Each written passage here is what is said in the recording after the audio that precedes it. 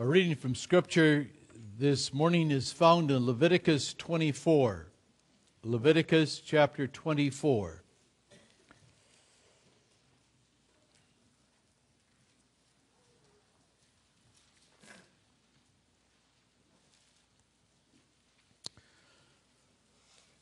Leviticus, as you can tell by its very name, is the revelation that God gave to Moses concerning laws. All kinds of laws, especially the ceremonial laws. But a couple of times in this book there's history, and this chapter conveys one incident in the history of the children of Israel. Leviticus 24. And the Lord spake unto Moses, saying, Command the children of Israel that they bring unto thee pure oil olive, beaten for the light, to cause the lamps to burn continually. Without the veil of the testimony in the tabernacle of the congregation shall Aaron order it from evening unto the morning before the Lord continually.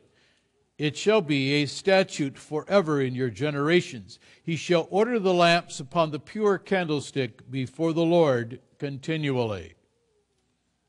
And thou shalt take 5 fine flour, and bake 12 cakes thereof. 2/10 deals shall be in 1 cake. And thou shalt set them in 2 rows, 6 on a row, upon the pure table before the Lord. And thou shalt put pure frankincense upon each row, that it may be on the bread for a memorial, even an offering made by fire unto the Lord. Every Sabbath he shall set it in order before the Lord continually, being taken from the children of Israel by an everlasting covenant. And it shall be Aaron's and his sons, and they shall eat it in the holy place. For it is most holy unto him of the offerings of the Lord, made by fire, by a perpetual statute. And the son of an Israelitish woman, whose father was an Egyptian, went out among the children of Israel. And this son of the Israelitish woman and a man of Israel strove together in the camp. And the Israelitish woman's son blasphemed the name of the Lord and cursed. And they brought him unto Moses. And his mother's name was Shelomith, the daughter of Dibri of the tribe of Dan. And they put him in ward, that the mind of the Lord might be showed them. And the Lord spake unto Moses, saying, Bring forth him that hath cursed without the camp, and let all that heard him lay their hand upon his head, and let all the congregation stone him. And thou shalt speak unto the children of Israel, saying, Whosoever curseth his God shall bear his sin. And he that blasphemeth the name of the Lord, he shall surely be put to death, and all the congregation shall certainly stone him, as well the stranger as he that is born in the land, when he blasphemeth the name of the Lord, which shall be put to death. And he that killeth any man shall surely be put to death. And he that killeth a beast shall make it good, beast for beast. And if a man cause a blemish in his neighbor, as he hath done, so shall it be done to him, breach for breach, eye for eye, tooth for tooth. As he hath caused a blemish in a man, so shall it be done to him again. And he that killeth a beast, he shall restore it. And he that killeth a man, he shall be put to death. Ye shall have one manner of law, as well for the stranger as for one of your own country. For I am the Lord your God. And Moses spake to the children of Israel that they should bring forth him that had cursed out of the camp, and stone him with stones. And the children of Israel did as the Lord commanded Moses. So far we read from God's holy word. Just instead of rereading those verses that deal with the incident of the son of the Israelitish woman and Egyptian man, notice a couple of things. First, in verse 11 and in verse 16, it simply says that he blasphemed the name. And notice that in both of those verses, 11 and 16, of the Lord, of Jehovah, is added in italics. But for the children of Israel, they didn't have to add that. They knew the name. We needed a little help, and hence the editors of the King James Version added those three words, of the Lord. But they knew the seriousness of the name. They knew what that meant. Secondly, notice that the Israelitish man who fought with him, strove with him, nothing said about him. Not because he was completely Israelite and the other one a half-breed, Egypt and Israel. No, that's not the reason. Nor why is dealt with. But the seriousness of the sin of blaspheming the name is what received all of the attention. Notice thirdly, that those who heard were guilty. They were as guilty as the individual who blasphemed. They only heard, we would say. They didn't do it, but they were called to transfer the guilt of their sin of hearing on the head of the one who did it. In the ceremonial laws, there were sins that were covered with sacrifices, and you could continue to live. There were other sins committed by elect that were not covered with sacrifices. And then there were sins that you were not only stoned for, but then your body was hung on a tree. Then you were cursed. Then the picture of excommunication and hell was pictured. This says nothing that he was stoned about his eternal state, but it does say everything about the seriousness of his sin. That's why we get the emphasis that we do here in Lord's Day 36 concerning the third commandment. What is required in the third commandment? That we, not only by cursing or perjury, but also by rash swearing, must not profane or abuse the name of God, nor by silence or connivance be partakers of these horrible sins in others. And briefly, that we use, now positively, the holy name of God no otherwise than with fear and reverence, so that he may be rightly confessed and worshipped by us and be glorified in all our words and works. And now the wording of the question 100 is as important as the answer. Is then the profaning of God's name by swearing and cursing so heinous a sin that his wrath is kindled against those who do not endeavor, as much as in them lies, to prevent and forbid such cursing and swearing? It undoubtedly is. For there is, and now this is powerful words, there is no sin greater or more provoking to God than the profaning of his name. And therefore he has commanded this sin to be punished with death. honoring God's holy name. First of all, we consider what is meant by God's name. Secondly, we want to consider how we're to use it. And then thirdly, we want to consider the incentive that's given.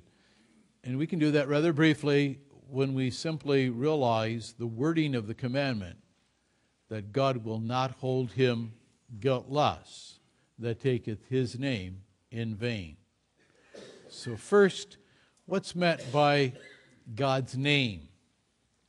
Usually we think, just as we have names, that those are either a handle, something our parents gave to us that gives us our own identity, or it's a title. That's it. That's a name.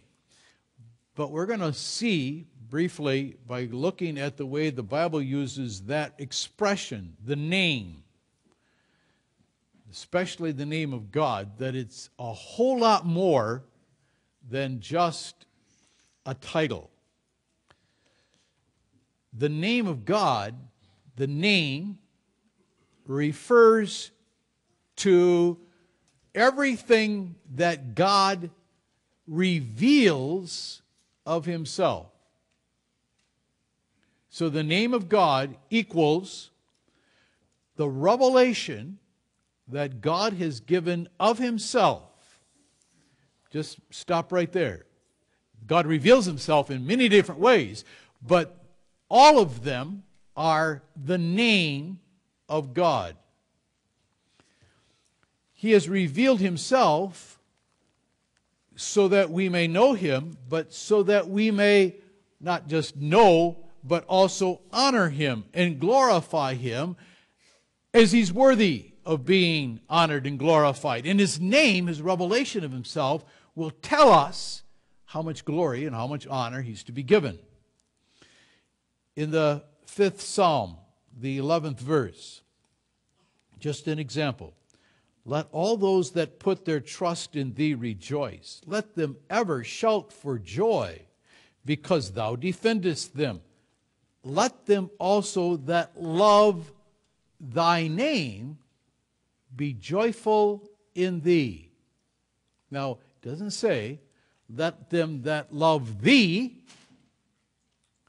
Now, maybe that's a bit implied, but it's not let them that love thee. Let them that love thy name be joyful in thee. You have something similar in Psalm 116, the 13th verse.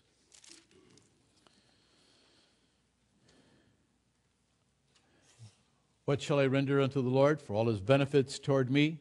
I will take the cup of salvation and call upon the name of the Lord. Could have said, I will call on the Lord, but I will call on the name of the Lord. I will call upon him as he's revealed himself to me.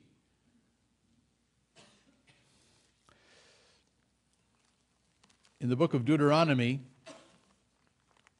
well, let's take it as it's in 2 Chronicles. In 2 Chronicles, the name of God, I'm sorry, I'm not going to do that one now. Let's do the Deuteronomy 16 one.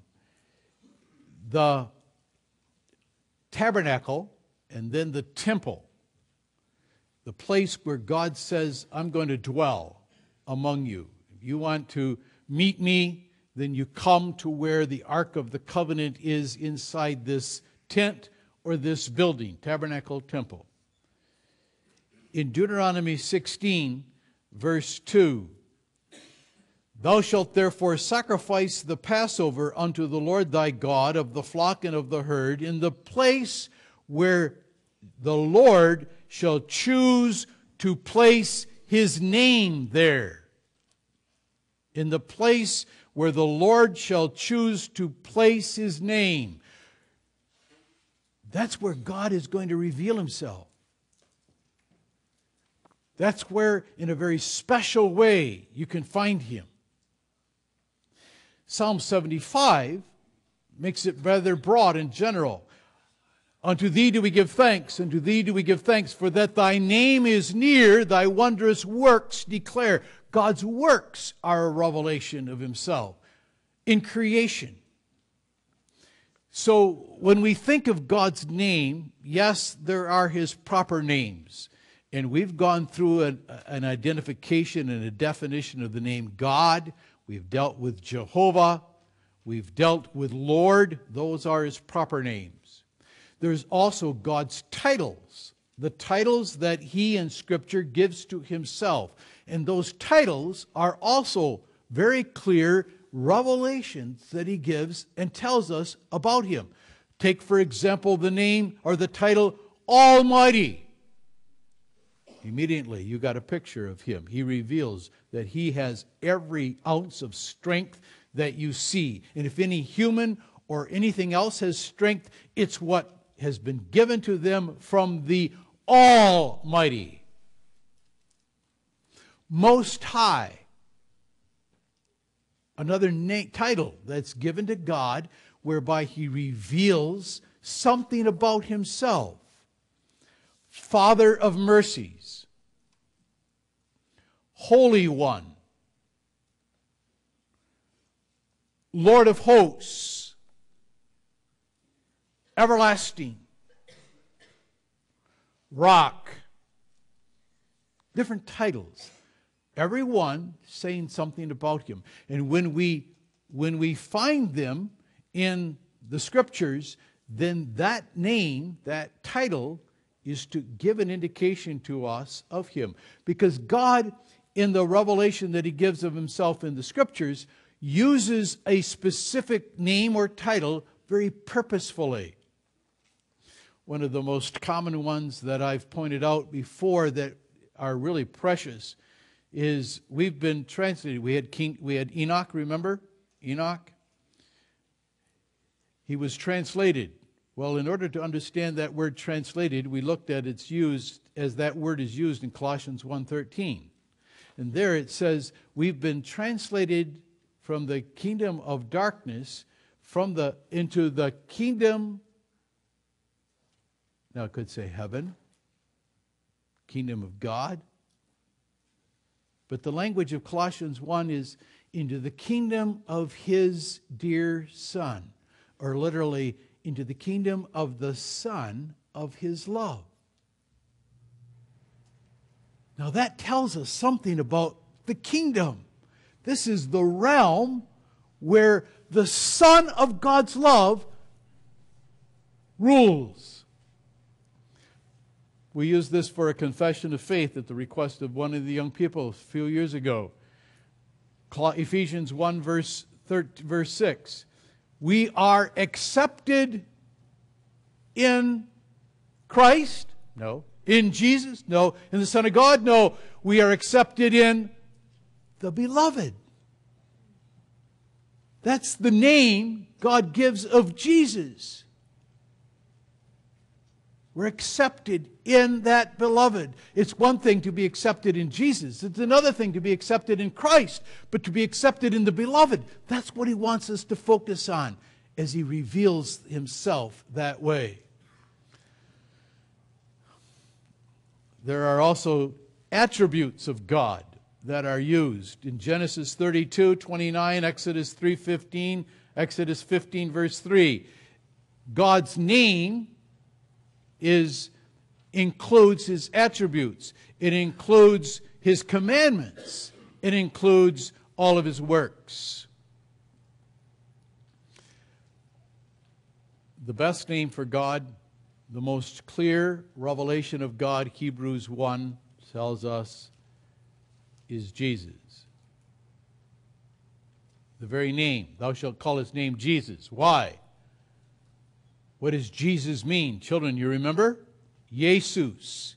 J-E, Jehovah. S-U-S, saves. Jesus is the perfect revelation of the Father, of Jehovah as he saves. And that's the way that we have to see Jesus. He's the revelation of God. Don't just focus on Jesus, but see him as the name of God. That's what all these names are there for. Or let's put it this way. God gives his names to us so that we are able to know him. First, know about him.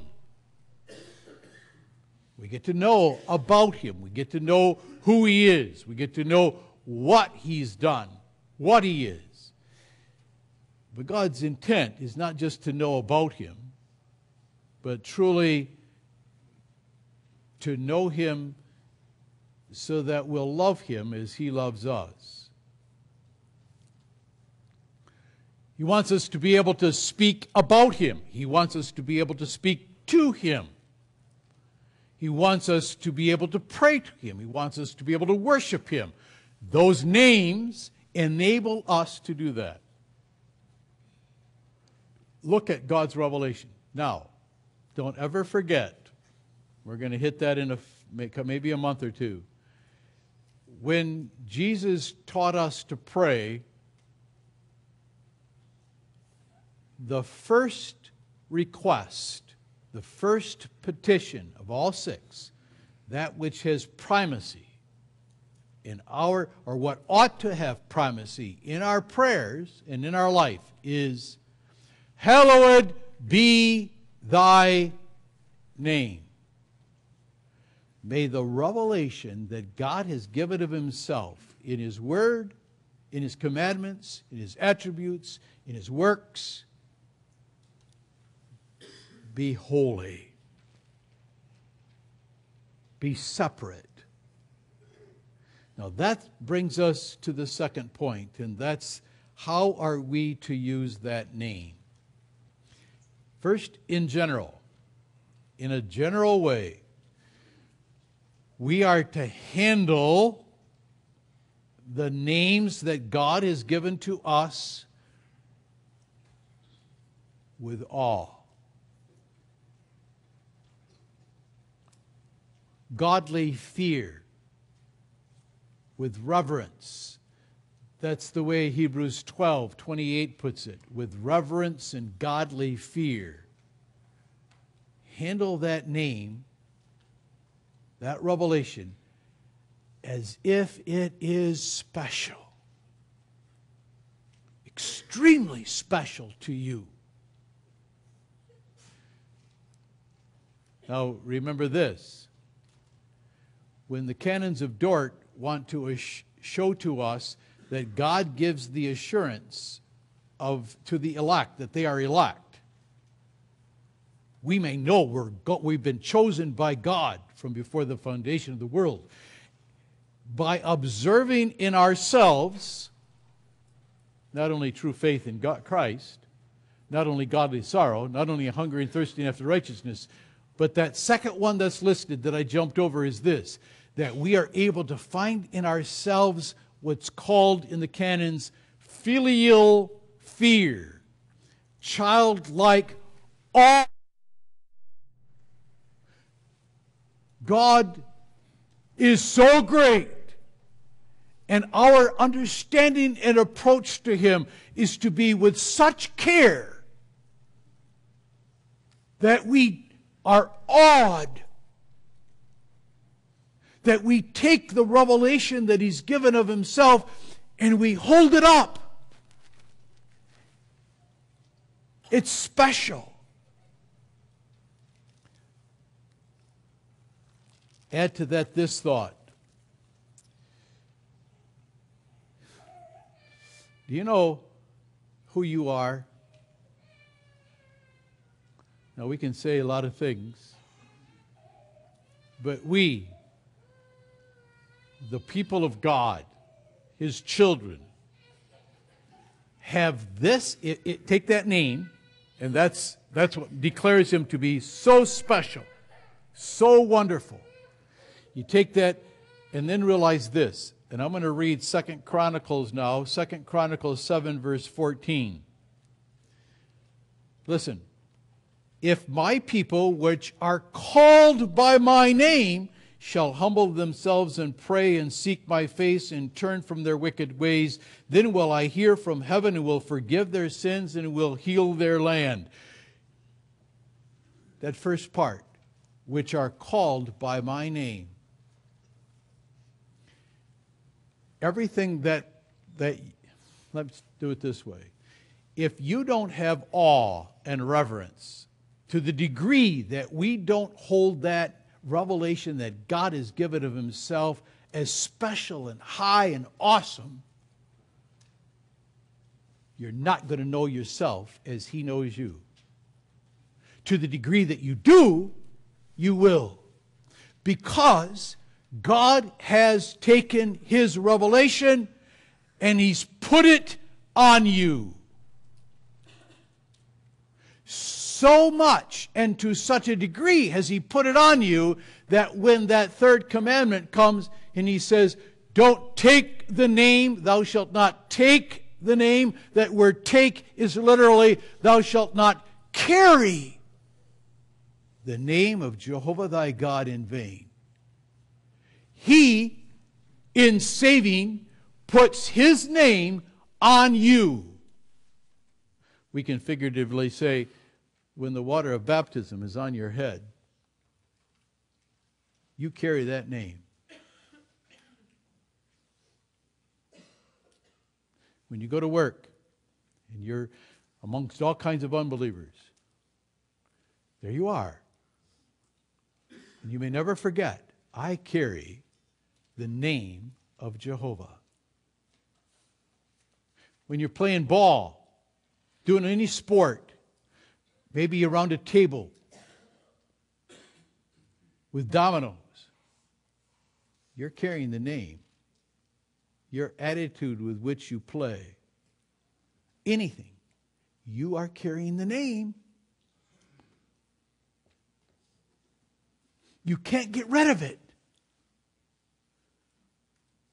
It's as obvious to God as your nose, right in the center of your face. He's put his name on you. And you carry it. Always. That's why improper conduct by God's people causes blasphemy to put on God. People don't mock us. You say you're a Christian? No, it puts blasphemy on God and on his word. His revelation of himself. And when you conduct yourself correctly, you adorn the teachings of God, the doctrines. You dress it up. You put jewelry on it. It looks sharp. You carry the name. Now, our use. The negative way is this. We're forbidden to use the name in vain. Children, look. You see what I have in my hands?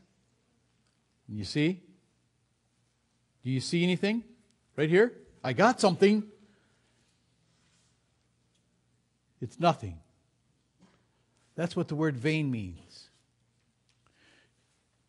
To take something that is so vital, so important, and so awesome, and to make it nothing.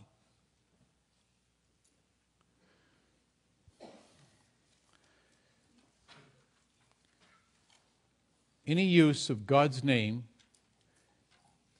that makes it just a common word empties it of all of its meaning, makes it nothing. Any neglect or casual use is prohibited of us because of the enormous weight and significance that revelation of God has. So the Catechism makes a list: profanity, disregard for the honor and the holiness that's due to God, cursing.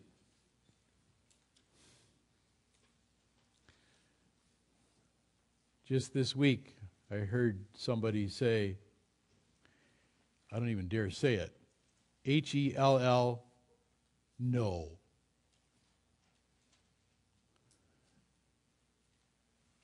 Hell is God revealing himself in his anger. And nobody wants to abide there. But we take that revelation of God and we treat it common. Oh, we use it because we want to make emphatic something. But in doing so, we empty it of its meaning. Years ago, I can remember older people saying, "For heaven's sake."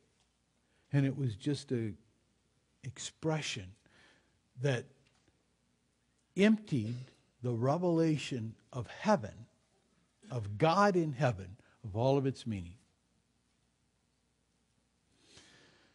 Sadly, one of the most common ones for us is when we pray.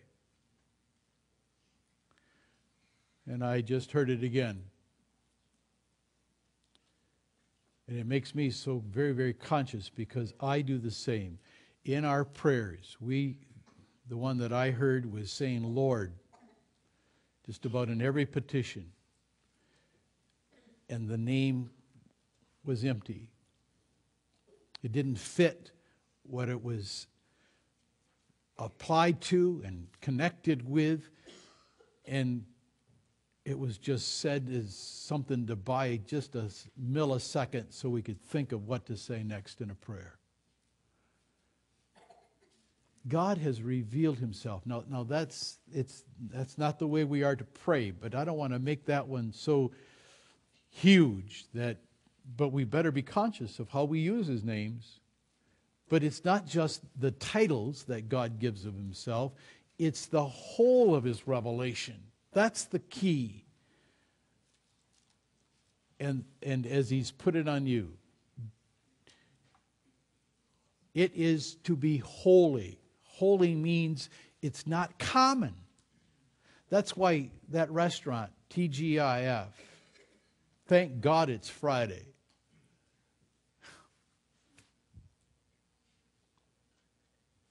Sports people know about Harry Carey. He was known for saying an attribute of God applied to cows. And so, right in front of him, for as long as he announced, there was a wooden cow. Somebody drilled holes in it. Because that was Harry Carey's way he was known. God was thrown right out the window. Okay, now that may be ways to condemn certain people, but beloved, I don't think he had God's name put on him, but you do. You and I carry that name. Don't carry it as if it doesn't mean anything. And that's what happens every time we forget. The honor, the awesome honor that's yours as a child of God. So instead of using it in vain, we are to use it, again, that Hebrews 11 expression, with reverence and godly awe, godly fear. Let me suggest 5 ways. Very common one out of Joel 2 that's quoted in Romans 10. For whosoever shall call on the name of the Lord shall be saved. That word call means you holler, you're desperate, because you know and experience that as if you're drowning, you're burdened, you're weighted down, and you call. Whosoever shall call on the name of Jehovah. Why? Because when we look away from ourselves and know that, like Peter, we're drowning and we can't do it anymore, we look to him and we take the revelation he's given and said, I will be with you. I will take care of you. I will help you. I will save you. We take his promises for their value's sake and we say, the name of Jehovah can save me. And we call on the name. We worship him by asking for his help. Those prayers honor him when we call on him for help. We worship him when we submit and subject ourselves to his commandments. Every one of these commandments tells us something about him. God wouldn't make the 10 except each one of them say who he and what he is. And so when we violate these commandments, we're touching him. The prodigal son and David, in their godly sorrow, said, my sin is that I touched God. Sure, I hurt other people. Sure, I embarrassed myself. But my sin is this: I touched God.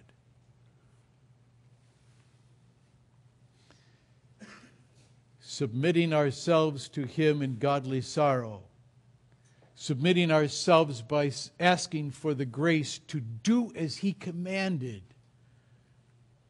Submitting ourselves when he in his providence brings things into our lives and we say, have thine own way, Lord.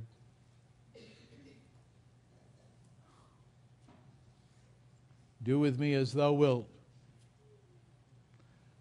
Your Lord, I'm servant, I'm slave.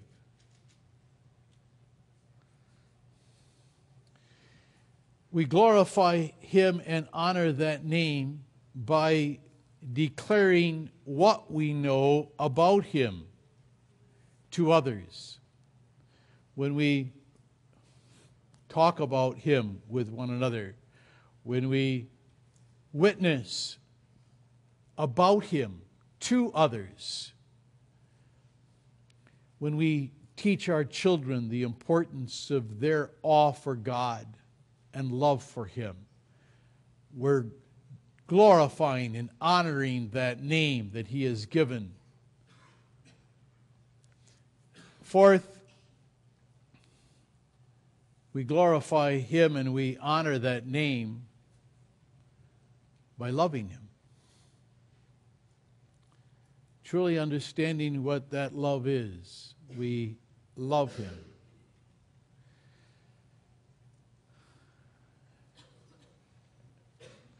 But one of the most frequent ways we can honor that name is by thanking him.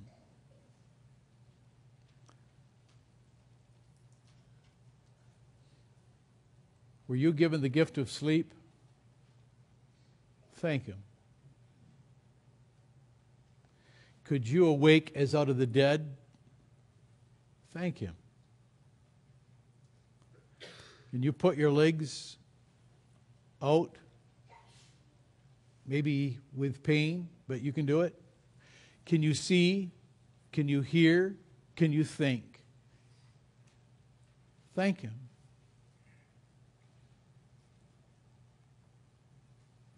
Do you have any gifts? Thank him. Do you have opportunity today? Thank him.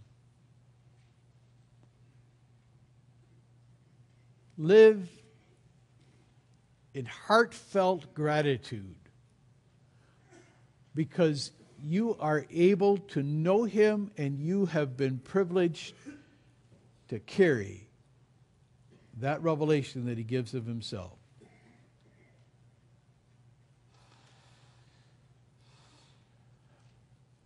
There's many other ways. Think of them. Don't take the name of God in vain. Now, our incentive starts with that. First of all, the commandment is negative. Why negative? Why is it worded, thou shalt not? Why doesn't he say what we are to do? It's because he's coming to us. And just that he words it that way is a powerful reminder to us. What's my nature? I have to be told what not to do because that's what I'm always going to be inclined to do. So I learn about the natural inclination from God's perspective of myself when he says, thou shalt not. But secondly, and even more powerful, it's worded this way, thou shalt not take the name of the Lord thy God in an empty way, because God will not hold him guiltless. Again, kind of a strange way to say it. Why not simply say, because those who take his name in vain are guilty? What does he say? Not guiltless.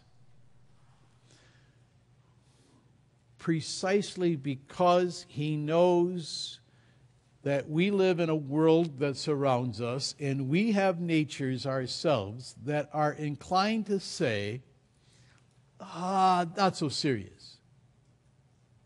There are sins that are far more serious. But taking a part of God's revelation and making it a common use, that's not so bad. Come on, get real. Well, God says, I am real. And when you forget me all day because you're at work, busy, that's when you're supposed to remember me the most. And you think you can go through your work without me?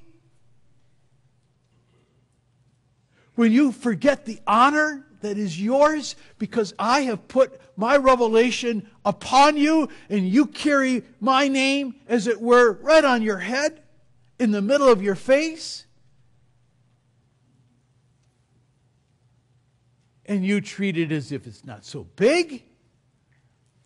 Not guiltless is a negative, double negative way in order that it can be brought to us powerfully. Guilty. Not little, not so insignificant. It's horrible. And that's why the language of the Catechism, no sin is more provoking to God. If you want to rank sins, then you have to put this one at the top. That's where God puts it. He does not reveal himself to us except that we hold it up and honor it. That we treat it as special, not common. That we never stop thanking him, praising him, glorifying, that we live in that filial fear, that childlike awe. God is an awesome God. How great thou art.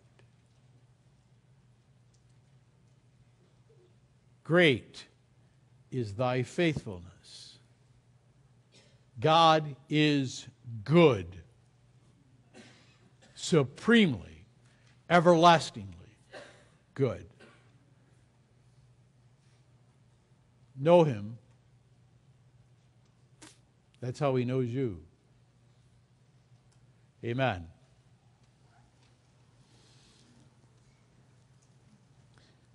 Our Father, we thank thee for the revelation that thou hast given of thyself. Why wouldst thou reveal thyself to us?